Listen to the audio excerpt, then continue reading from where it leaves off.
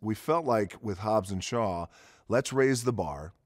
Let's make sure that it had the elements, big action set pieces, insane action, gravity-defying action sometimes. Because in every Fast and Furious movie, whether it's a Fast and Furious movie or a spin-off like Hobbs and Shaw, you have to defy gravity every once in a while. I think that's very important. And we do that in spades. And that was very important to us, to make sure that we had the spirit of a Fast and Furious movie.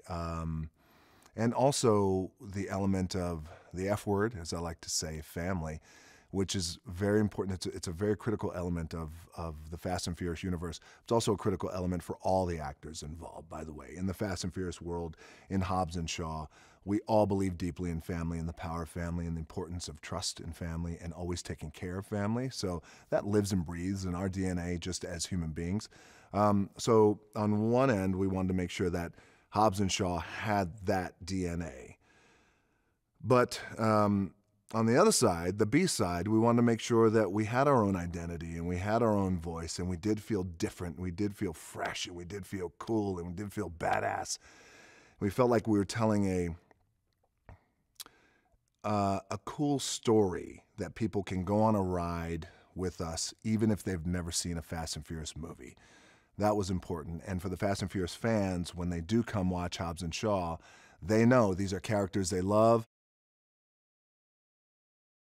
We have an opportunity to build the baddest bad guy the Fast and Furious franchise has ever seen, that can wipe out our heroes. That's the first thing, which I think is so cool, when you can make a bad guy like that. Make a bad guy better than your best good guy. That's a cool bad guy. The other side to that is it also, for me personally, it put our heroes on the ropes immediately, and it automatically put us in a framework of jeopardy. And you know, that has just been how I've built my career over the years.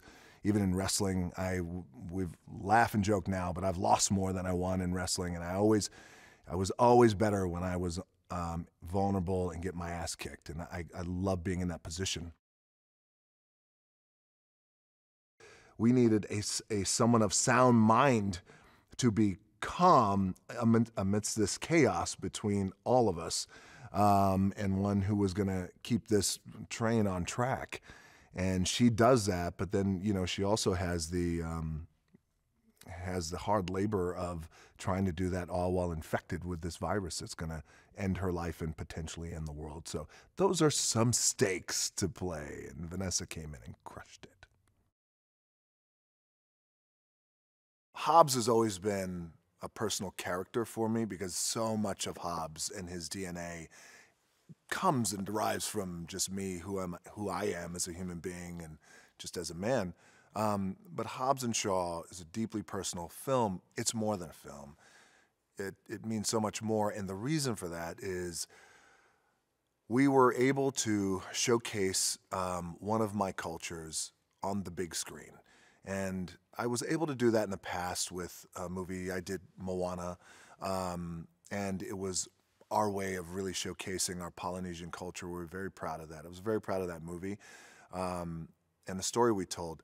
But in this case, in terms of live action, this was an opportunity that comes around once in a lifetime, if you're lucky. I'm half black and half Samoan. I'm very proud of who I am and what I am and the cultures that I come from. And having this opportunity to showcase one of my cultures, my Samoan culture, to the big screen, to the world in a global event movie, was very special to me. It was very special to my family, and very special to Polynesians all around the world, and certainly Samoans, because it never been showcased before, never been magnified before. I have waited my entire career to have fight scenes like this that are raging and savage and primal and without weapons, without guns, just these in modern day. And I tell you, you know, in a weird, it's a very weird way, but I found such joy in these action sequences and fighting this way and just using these and biting somebody's face and trying to break their neck and just using whatever you could. But I've waited my entire career to have an action sequence like this. And again, you know, look, I came up in the world of pro wrestling in a very crazy world. I was born into this industry of professional wrestling where there's no guns or weapons or anything like that. And you just learn at a very early age how to amateur wrestle, then how to apply shoot wrestling. And then you go out and you have your matches that, yes, are scripted, but, you know, they're still very primal in a way. And you're still using your hands and you're still grabbing and you're still suplexing and you're doing these things. And I've applied a few of those moves in my movies in the past. But generally, there's a weapon involved and things like that. But this case, I've waited a career to have this, and I'm very, very happy with the way it turned out.